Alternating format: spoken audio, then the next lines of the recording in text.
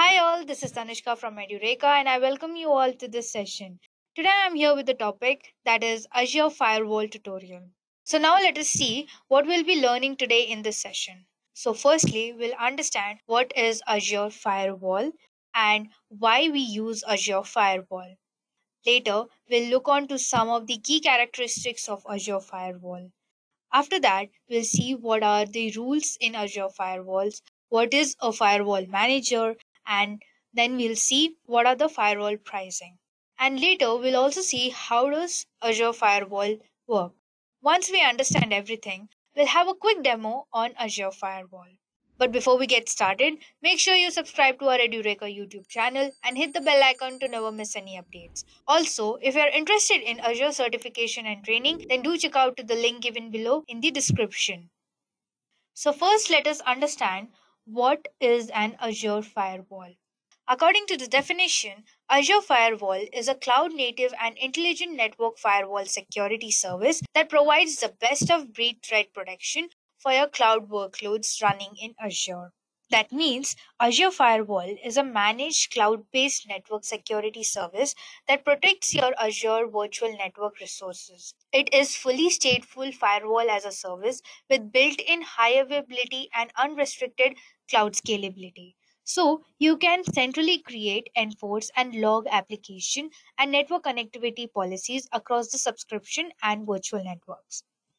This service is fully integrated with Azure Monitor for logging and analytics. Now you must be thinking, why do we need Azure Firewall? Now you must be thinking, do we actually need a firewall in a cloud?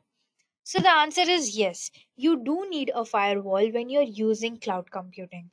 Cloud security does offer you better securities, but it is not sufficient for modern day to day business needs. If you're constantly accessing the internet for any kind of work, firewall cloud security is much needed. And as we discussed, that Azure Firewall is a cloud native security solution for Azure environment.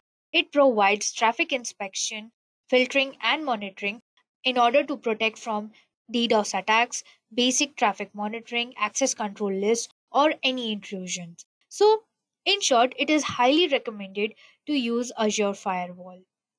And if you upgrade to Azure Firewall Premium, which we'll discuss in further, this will provide you additional features to your organization with greater cloud security needs. Now we got to know what is Azure and why do we need it. Let us see what are the key characteristics in Azure Firewall. So the key characteristics of Azure Firewall is that it is fully managed cloud-based firewall service which provides platform as a service as well as firewall as a service. It is built in high availability. That means no additional load balancers are required and there is nothing you need to configure. Whereas it is highly scalable because here Azure Firewall can scale up as much as you need to accommodate changing network traffic flows. So you don't need to budget your traffic peaks. It supports FQDN tags, that is nothing but fully qualified domain name, to make it easy for you to allow well known Azure Service Network traffic through your firewall. For example, say you want to allow Windows Update network traffic through your firewall. You can create an application rule and include the Windows Update tag. Next is it has inbound and outbound traffic filtering rules. So in inbound, it has DNAT support. That means inbound network traffic to your firewall public address is translated and filtered to private IP addresses on your virtual networks. If we talk about outbound, through SNAT support, all outbound virtual network IP addresses are translated to Azure Firewall Public IP. Here, you can identify and allow originating from your virtual network to remote internet destinations. And last but not the least, the Azure Firewall is fully integrated with Azure Monitor for logging and analytics, which means all events are integrated with Azure Monitor, allowing you to archive logs to the storage account, stream events to your event hub, or send them to log analytics. So these were the key characteristics of Azure Firewall. Now let us see what are the different type of firewall rules. So there are three different rules in Azure Firewall, that is NAT rule, network rule, and application rule. So we'll understand each one of them accordingly. So let us start with the NAT rule. A NAT rule, also known as Network Address Translation Firewall, operates on a router to protect a private network. It works by only allowing internet traffic to pass through if a device on the private network requested it. So, a NAT rule, also known as Network Address Translation, is the process of mapping an Internet Protocol address to another by changing the header of the IP packet while in transit via router. This helps to improve security and decrease the number of IP addresses an organization needs. So, what does it do basically is that a NAT firewall operates on a router to protect these private networks. It works by only allowing internet traffic to pass through a device on the private network requested it. By doing this, it protects the identity of a network and doesn't allow internal IP addresses to the internet. A network rule dictates which network feature can connect or associate in utility network. These rules are imposed at the class level for specific asset groups and asset types. So it is basically responsible to allow or deny inbound, outbound, or east west traffic based on the network layer or the transport layer. So you can use a network rule when you want to filter traffic based on IP addresses or any ports or any protocols. Lastly, we have application rule. Application rules allow or deny inbound and outbound or any east west traffic based on the application layer. So you can use application rule when you want to filter traffic based on fully qualified domains and HTTP or HTTPS protocols. So these were the three Azure Firewall rules which helps you specify which traffic is allowed or denied in your network. Now let us understand how does Azure Firewall actually work. Azure Firewall offers enough feature to provide optimized control over in and out network traffic. It eliminates the need of load balancer configuration because of its high availability. Moreover, it allows restrictions on outbound traffic by specifying the FQDN service. You can create your own defined rules using Azure Firewall to filter network based on service IP, destination IP, port, or any protocol. These rules further show the status as allow or deny status. It also enables threat intelligence feature that can identify malicious IP addresses or irrelevant traffic. Now that we have understood what is firewall and how does it actually work, now let us have a quick demo on Azure Firewall. So before we start, let us know what are we going to do in this particular demo. So first, we'll be creating a resource group, then we'll create the virtual network. And once our virtual network is created, we'll add some virtual machine to it.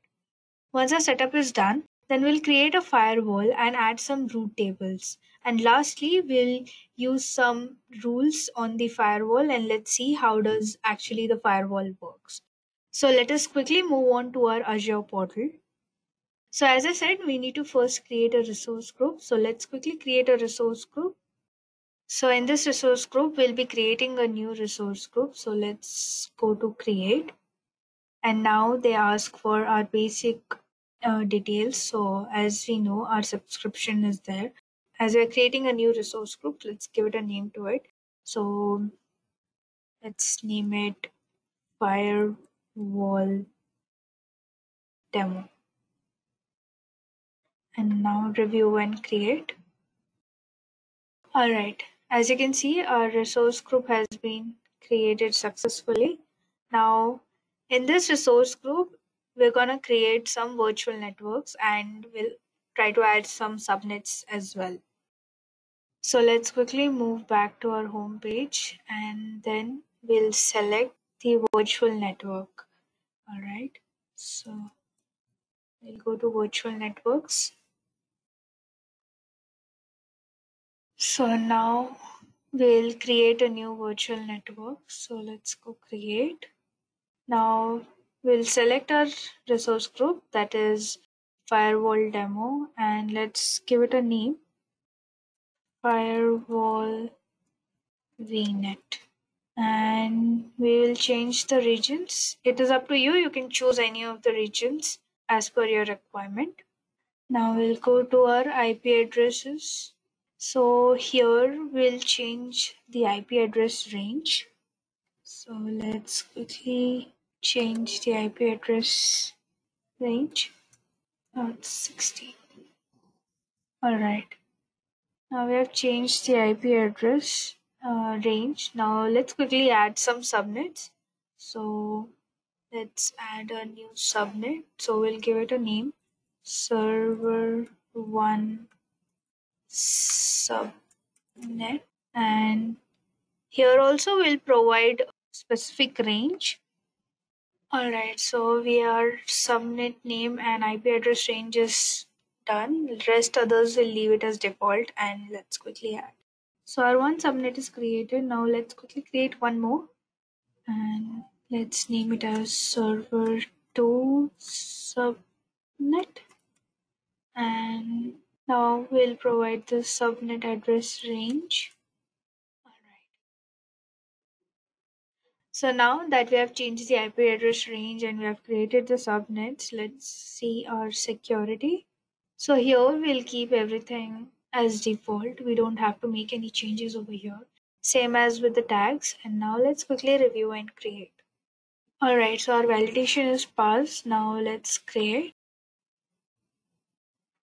Alright, as you can see, the virtual network deployment is in progress. So let's wait for it.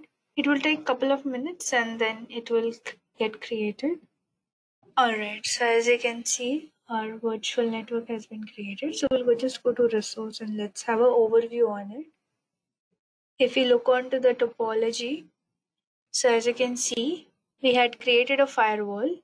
Under that, we created two subnets, that is server 1 and server 2. Now let's quickly create a virtual machine. So let's search virtual machine. And now let's quickly create one. So we'll select our resource group over here, and you can name your virtual machine based on your requirement. So I will just keep it a simple name as virtual FW demo. I hope that looks great. And we'll select West US. And as I said, you can choose as per your requirement, how much ever you want. And now we'll change the image. So here we can use our server. So I'll be using Windows Server 2022. And here are subscriptions. As you can see, there are a different number of subscriptions that are standard. So based on your size and based on your requirement, you will you can choose your size. So I'll just select the best one out of it. And now we'll have to create a username.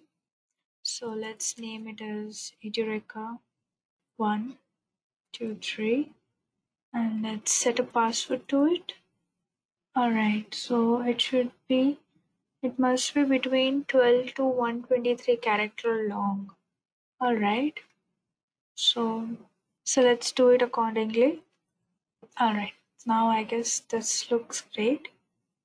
Now, here they ask about the public inbound ports, so we won't be allowing it to anyone because whenever it is set in default, whenever you're creating a virtual machine, as you can see here, their inbound port is RDP. So as we are creating our own rules and creating our own firewall, we won't be allowing them. So let's just make it none. And next, here I guess everything looks great. We don't have to make any changes.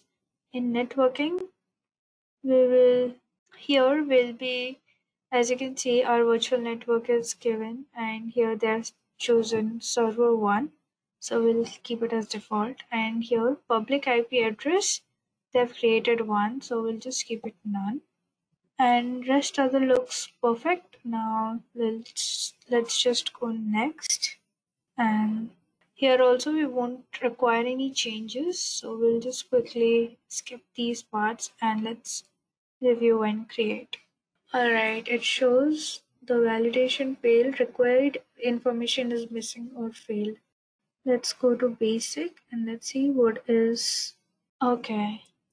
Alright, so let's okay. Now let's quickly review and create. So here as it shows the deployment is in progress. So once it gets deployed, we'll change the IP address of the virtual machine. So as in default it is set as dynamic, we'll just change it to static. So alright, as you can see our deployment is complete. Now let's go to resource. So as you can see there is no public IP address and we do have our private IP address. So now what do we need to do is go to our networking and here we'll select our network interface, that is VMweb2 demo, and here we'll go to IP configuration and just select your IP config and let's switch it to static. So it while we'll be using the firewall, the IP address won't be changing dynamically, it will stay static, means it will remain constant. We won't have to see like capture new IP addresses every time. And let's save it now. Alright, it has been saved successfully. Now our next step is to create a firewall. So let's quickly create a firewall. So we'll choose our existing resource group, that is firewall demo, and let's name it as firewall demo 001. I hope that looks fine. And I'll keep the region same as it is, so there's no change in the region.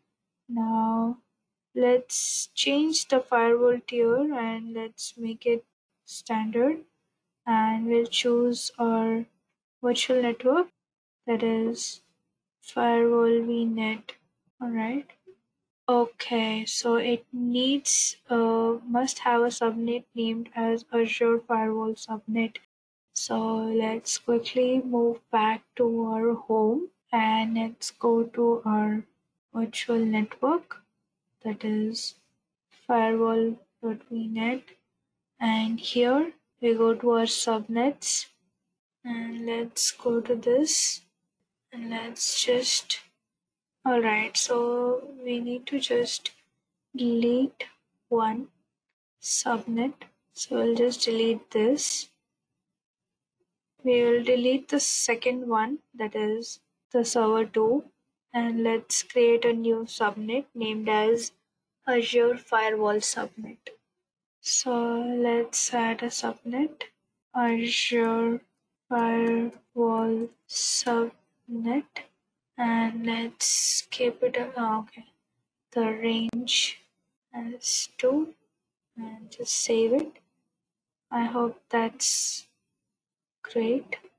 Alright, now let's quickly move back to home and go to our firewalls. Let's check whether it is done correctly or not. So we'll follow the same resource group and we'll give a name, firewall 001 demo, West US standard. We'll use the same existing and let's see. Alright, fine. Now the error is gone. Now here they ask for the public IP address. So we'll be creating a new public IP address. So let's go add new firewall public IP. Okay. So let's just do okay. Now we'll go next and we'll just review and create. By the time the firewall is being created, but if we go to our virtual machine, that is VMweb demo, so here we can see it has not been connected to, so as you can see, it hasn't been connected to anyone. If you try to even open it, it won't be able to open because there's no connection between the firewall and the virtual machine. So what we will do is once our firewall gets created, we'll add a rule so that our virtual machine is connected. So let's see whether our firewall has been created. Okay, so here our firewall has been created. So let us go over here. Now here we'll go to the rules. So we'll be adding the first, that is the NAT rule. So let's quickly add one NAT rule.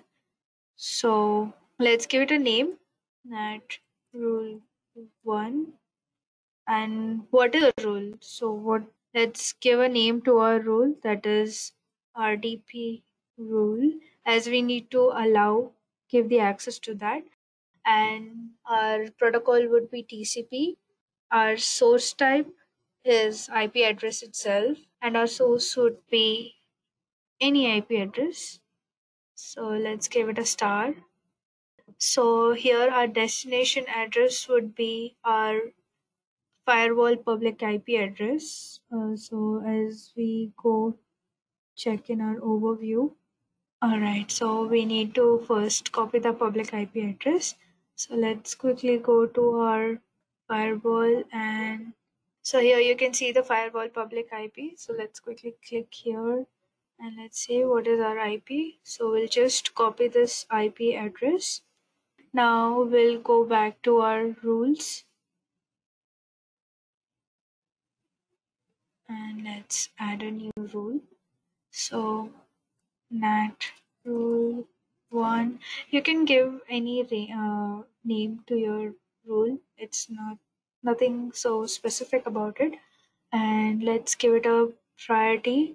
So I'll give it up to 1000.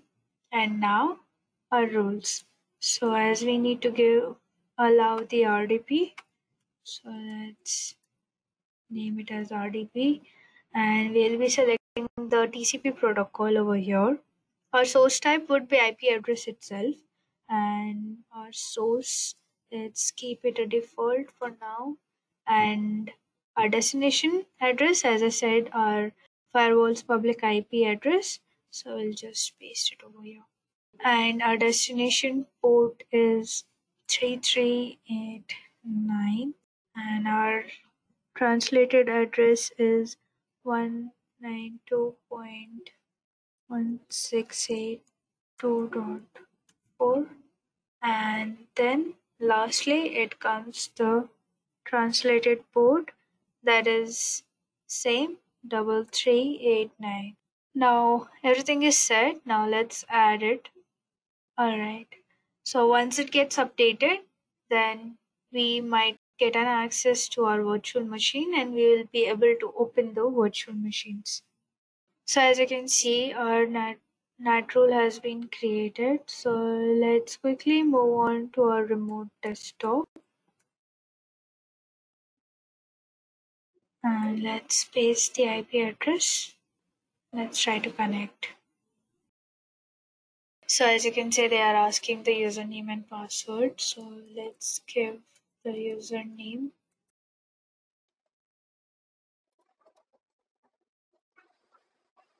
Alright. So as you can see, we have entered into the virtual machine.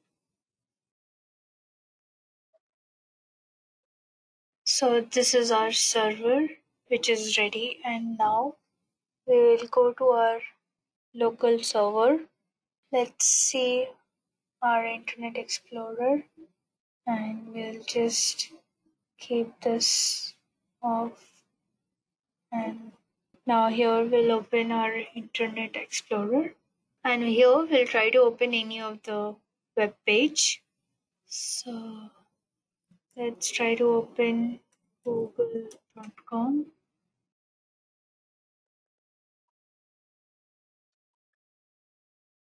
So as you can see, our google.com has been opened successfully. If you want, you can try any other websites. So let's search any other thing like bbc.com. Let's see whether it opens or no. So as you can see, our BBC homepage, it has opened. So through NAT rolling, we were able to access the virtual machine and even browse some of the websites. Now let's do one more thing, that is adding the root table.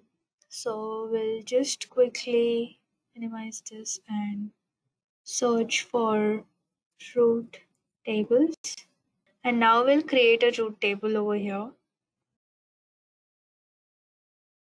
Now let's quickly give the resource group, and the region is West US. Let's name it as root table FW and just go next and just review and create. So as you can see, our root table is in progress.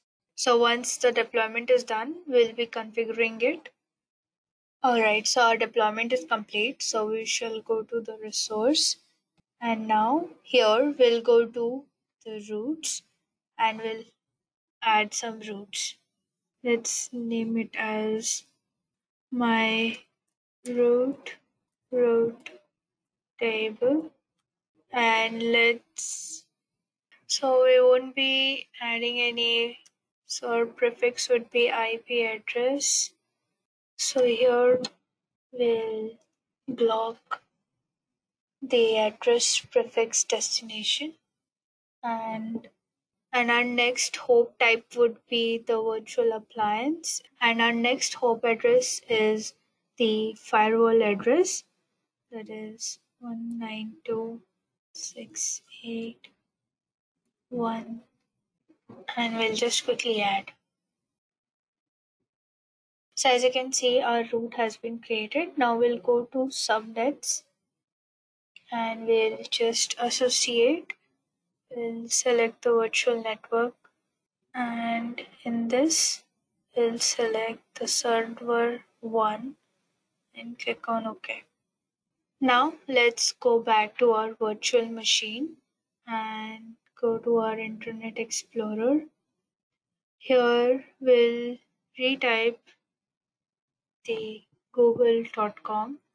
So let's hit enter. So as you can see, the permission has been denied to open the google.com.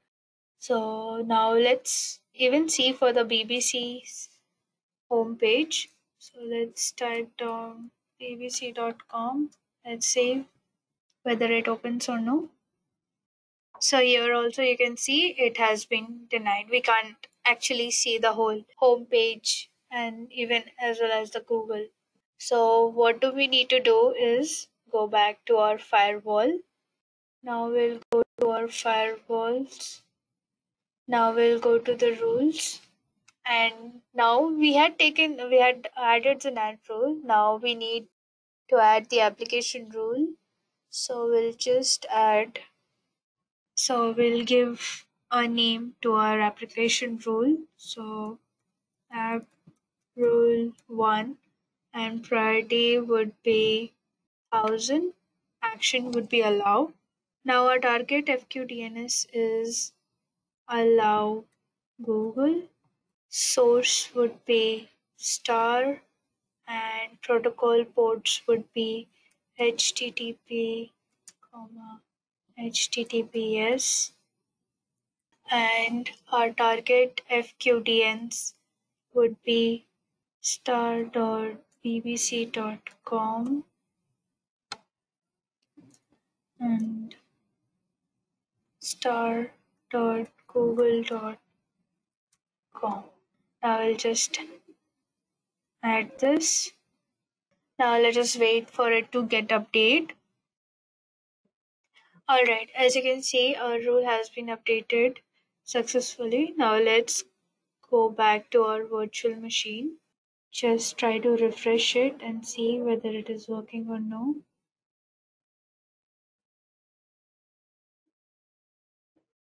So as you can see, your google.com has been opened successfully. Now let us try for BBC as well. c.com, and let's see whether it opens or no. So here our BBC homepage has also been opened successfully. So this is how firewall works. So here we created the resource group, then we created the virtual networks, and under that we also created the subnets. Then we also had seen how we create the virtual machines. And once our setup was ready, we created a firewall and we saw by adding root tables and some of the rules in firewall, and we saw how actually firewall works by adding the root tables and the rules. So, this is all from my end. I hope you like the session and you will also try it from your end too. Until then, happy learning. I hope you have enjoyed listening to this video. Please be kind enough to like it, and you can comment any of your doubts and queries, and we will reply them at the earliest. Do look out for more videos in our playlist and subscribe to Edureka channel to learn more. Happy learning!